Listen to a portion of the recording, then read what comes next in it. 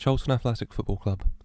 Founded on the 9th of June 1905, they have played at a myriad of grounds over the years, including a dark 7-year patch at Selhurst Park in the late 80s, early 90s, but many campaigns and even a political party later, it is well and truly the valley that the Addicks call home. A club with plenty of history, Charlton Athletic to this day remain the only football club from South East London to have won the FA Cup, a 1-0 win against Burnley back in 1947. More recent times have been a lot more up and down though for the Addicks. In 1998 they won what is largely considered to be Wembley's greatest game against Sunderland in the playoff finals to earn a spot in the Premier League, a place they lost a year later before regaining through winning the Championship the season after that. 7 years in the Premier League would follow, with a high finish of 7th and an average mid-table spot almost guaranteed for during their tenure in English football's top flight. The good times were well and truly on at the Valley. But then things went wrong. They were relegated to the Championship, and after 2 seasons in the second tier, they found themselves dropping down to League One. Legend Chris Powell guided them through a record-setting season in 2012, winning a place back in the Championship. The Charlton went on to keep for 3 seasons, and it looked like they could even push on further. But fallout between Powell and, for a period, the most hated man in South East London, owner Roland Duchâtelet, eventually led to relegation back to League One. Charlton fans protested religiously against ownership through many actions as the club remained in League One, before in the end it was Lee Bowyer who led Charlton to playoff joy against Sunderland for a second time in their history to earn a spot back in the Championship. Things seemingly went from good to better as Roland Duchâtelet's tenure at the club finally ended, with him selling to East Street Investments, a group led by Matt Southall and Tahun Nimmer. Charlton fans finally felt the worst was behind them. But then came the Range Rovers and the bitches and the good bread and a social media fallout between the pair behind the SI, and Charlton looked like it could be well and truly done for them for a period of time. Relegated back to League One with no money and no time, the Addicks' prayers were eventually answered in the form of a Danish man with a love of rock and roll. On the 25th of September 2020, Thomas Sandgaard officially acquired the club from ESI. And now is the time to push on.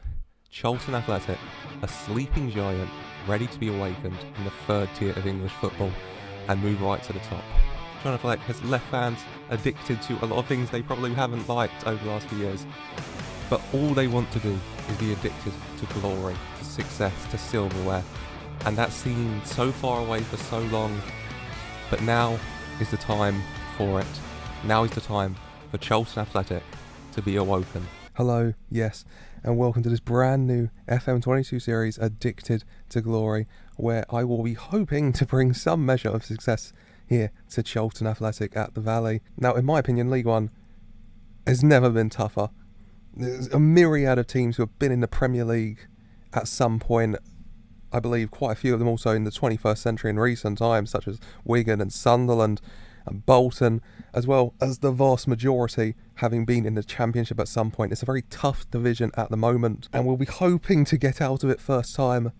It might take a few seasons of building, but we'll have to wait and see. Opening day couldn't really be tougher, taking on Sheffield Wednesday there, who are predicted to win the division, but we are 3rd favourites, so hopefully we'll be able to give them a game here. Transfer-wise, there have been none, but there nearly was. We had an offer accepted for Dumbia. He was very happy to come. Work permit got rejected, sadly. You know, sue a man for trying to have some fun and bring Seydou Doumbia into League One. I think he could have torn it up, but oh well, there will be no Doumbia at the club. So we'll be making do with what we got for now, I think. Here is the team for today. I love me some wide centre-back attack, so we're going to be trying that in League One here with this 5-4-1. It's a decent team in very Charlton fashion. There's been a few injuries. We're missing out on Akin Famwo for about a week here for injury, as well as both of our left backs. Ben Purrington out for 3 weeks to 2 months. Papa Soare out for 2 to 3 months. But backup fullback wise, at least, there's some options in the Welsh double act of Adam Matthews here and Wales' most capped player, Chris Gunter. So hopefully they'll be able to see things out, and this will be the team for today. Might make some changes throughout, we'll have to see how it goes, but a mixture of experience and youth, which is very Charlton, I assure you, and hopefully we'll be able to give Sheffield Wednesday a good game here. Lads, no pressure, Just go out there, have some fun.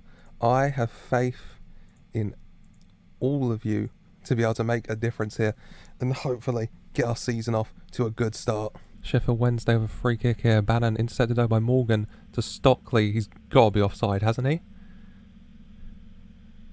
He's put it wide anyway. And he somehow wasn't offside.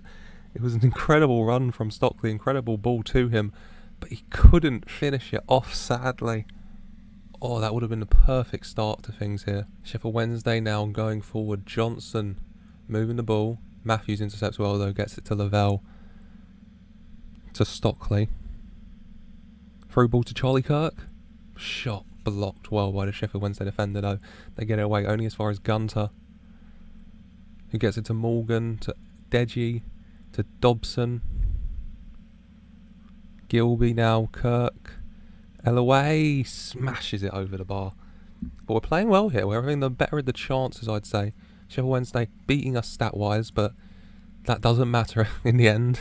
All that matters is if we can get that goal before them. They're moving the ball forward. Lavelle, though, easily taking his time, collecting it at the back, moving it to Innes. Ryan Innes moving forward now. To Dobson, to Gilby, Stockley. Smashes out wide. Chris Gunter, lots of space now on his own. Gets it back to Deji. To Morgan. To Gilby. Let's go with Deji. Chris Gunter now. Into Morgan. Good ball to Kirk. To Stockley. To Morgan. Who moves it forward. And his shot is blocked and easily caught by Peacock Farrell in the Wednesday net. Matthews with the throw on now. Deep in our own half. Gets it to Dobson. To Matthews. Lavelle. Back to McGillagavry. To Innes. Deji Elleraway. Morgan now to Gunter. Gets the cross in. Gets it back to Deji on the edge of the area. Smashes it over the bar. Deji Elleraway enjoying his long shots. They're not working out for him so far, but I mean the kids, he's giving it a go. You have to give him that at least. And so far, 5 shots, none on target though. Unable to just get a real chance out of this. We're having shots, but they're going nowhere. Will this end up with a shot on target? Stockley to Dobson to Innes, moving the ball around to the edge of the area. We're having all of the highlights here so far. Deji moving the ball forward, gets it to Gilby, through ball, Jaden Stockley in, and he smashes it wide again over the bar. Once again, another shot not on target. We're playing well, we're getting the ball forward, we're having attacks, we can't seem to get the full... I say that, we get a shot on target off highlight, but we just need to make better of the chances we're getting here, because we're making a lot of chances. And it's half time here, 0-0. I'd definitely say we've been the better of the team, just looking at the highlights. Lads, we're doing well, just keep it up. I know you all have the ability to make the difference, to make the decision, to make the decider, to get us a big 3 points to start our season off here. 60-minute mark here. I'm going to do something maybe a bit bold. I'm making a tactical change. I'm going to move Dobson. He's not having the best game. I'm going to move him up top here. We're going to go for 2 strikers. We're going to go for the height of Stockley and maybe a bit more pace in the form of Connor Washington here. And hopefully I'll just add a little bit something more, and hopefully that can just help us to convert these chances that we are creating here. Sheffield Wednesday have the corner here. Barry Bannon whips it in, headed, clear, and Saldo Berahino is going to collect it to Luango, Iafora, Berahino, Patterson, Bannon, through ball to Brown, saved well by McGillagavry. And Brown isn't able to convert on the spillage, gets it to Palmer though. And Chris Bunter clearing it wide for a Sheffield Wednesday corner in the end. Which Bannon whips in, headed clear by Gilby. 70-minute mark. Just make some more changes. Some players not doing too well. Albie Morgan not having the best game. So let's bring on Harry Arter, I think, and Ryan Innes. Let's take him off for youngster Charlie Barker. Should D's be better? Yeah, let's go Deji in the middle. Charlie Barker moving out to that wide centre-back role for his debut. Hopefully, the youngster of the young Barker and the experience of Arthur can help us here. Let's also just go a bit more positive. It just looks like we slowed this down a bit. Let's try and keep up that pressure we had in that first half. Try and get it back. Try and make something here. As Sheffield Wednesday go on the attack. Brown surging forward. And his shot deflected, loops over the bar, out for a Sheffield Wednesday corner here. Bannon taking, gets it in, headed clear by Jaden Stockley. Let's encourage the lads. Let's try and jull them on to something here to try and regain that first half energy we seem to have. And it's not worked. Barry Bannon with a free kick finds Dominic Iafora, who gets the goal. Let's have a look at our tactics. Let's maybe try and be a bit more expressive with the ball. Oh, this has not gone well here. This has gone very, very wrong. Sheffield Wednesday taking the lead. Let's play more attacking. Let's encourage the lads. Let's hopefully try and get an equaliser here. Charlie Barker picking up the ball here. Moving it forward. Gets it to Gunter. Back to Barker. To Deji, to Gilby. Stockley. Through ball, Connor Washington in! Saved by Peacock Farrell. That's better though. That's better. We're making a chance. We made chances. We're getting forward. Matthews with the corner. Headed away though. Time ticking away. We're just going to play a bit more direct here, I think. Yeah. Hopefully get something out of this game. Time ticking away. It does look like it's going to be the Sheffield Wednesday win. Gibson, Johnson, Gibson, Bannon, Gibson. Intercepted by Kirk, but a little too late. Full time. Charlton Athletic 0, Sheffield Wednesday 1 on the opening day. A disappointing result. A strong first half performance that really trailed off towards the end there from the team.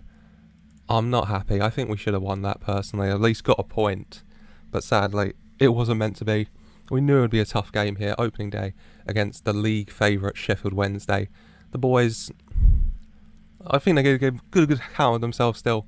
I'm still very optimistic for the season ahead if we can play like how we played in that first half against Sheffield Wednesday, against a lot of the other teams.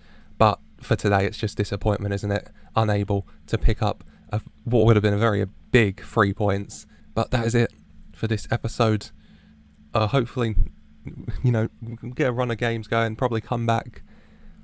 Carabao Cup depending, that Wickham-Portsmouth double bill looks a bit tempting, so it might be back in time for that. Hopefully, in the meantime, we'll be able to pick up a good run of form against some less difficult games than Sheffield Wednesday posed. But that is it for now. I do hope you have enjoyed the first episode here of Addicted to Glory. If you have, please like and subscribe for more. And thank you for watching.